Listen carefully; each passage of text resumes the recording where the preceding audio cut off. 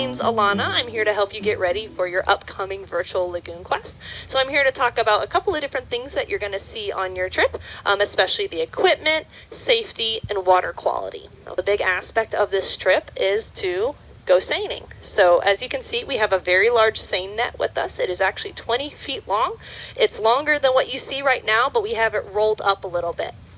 So we're going to talk a little bit about the seine net. As you can see, we have floaties on the top. That keeps the top buoyant. It keeps it open. And at the bottom, we have sinkers, just like that. So that's going to help keep our net open between the floaties, and the sinkers is going to help keep our net nice and wide to help us maximize what we catch, okay? When we hold the net, you're going to see that the hand behind us is on the top, and the hand in front of us is in the middle, and that's just because it helps us with our stance. So we want to stay far away from each other. We want to make sure that our net is nice and tight, just like that. Okay, if we get too close together, our net tends to drop just like this, and the fish will swim over it. So these are things that scientists have to think about. They have to work together in order to make sure that they get the best results. So it's like that with any science. Now we're also going to talk a little bit about safety, because that's also important for us while we're out there. So on my feet, closed-toed shoes, especially while we're out in the water. The water isn't always very clear, so I'm not going to be able to necessarily see what's down there, and I want to make sure I keep my feet safe. Okay, so you won't see us out there barefoot in the water, and that's just to keep us safe.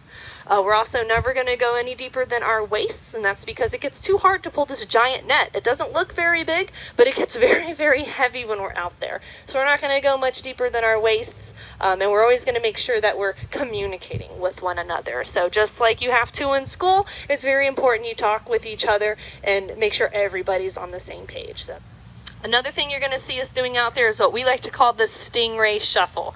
You may have heard of this really cool move, and it's literally how it sounds. We're going to be shuffling our feet the entire time, which means we're not going to be doing this. You're not going to see our feet come out of the water or our knees popping out of the water. We're actually going to be shuffling our feet so our feet don't leave the ground.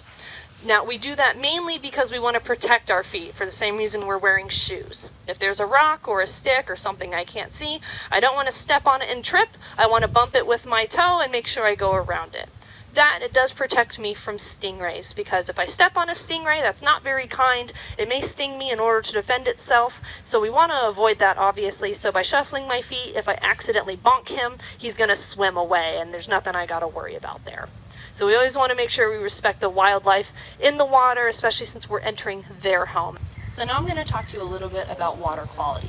So before every program, we collect a water sample from the Indian River Lagoon, and we run a couple of scientific tests on it that we actually submit into a database. So I have in front of me a couple of those different devices that we use to collect that data, including one of the data sheets. So we record all this information and we submit it so that scientists can use to help study the health of the lagoon. We'll collect everything from the temperature of the air as well as the temperature of the water. So we have some thermometers here to help us with that. We jot down notes such as, has it rained in the past couple of days? What is the wind like? Is it cloudy outside? Because weather does definitely impact our lagoon's health, especially if it's raining a lot or it's not raining enough. We also write things down such as humidity. Is it humid outside? Is there a lot of moisture in the air? Because that can definitely affect things like our clouds, as well as adding more rain into our lagoon. We'll also do tests such as salinity tests. So salinity is the amount of salt in the lagoon, because we know our lagoon is brackish, right?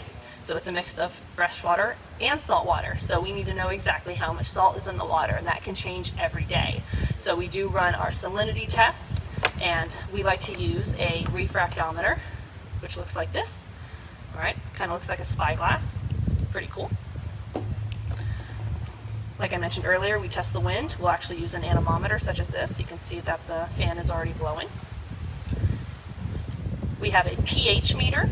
So this tells us what the pH of the water is. And if you're not familiar with pH, it basically tells us, is the water acidic or not? Because that can definitely play a very important part in our Indian River Lagoon.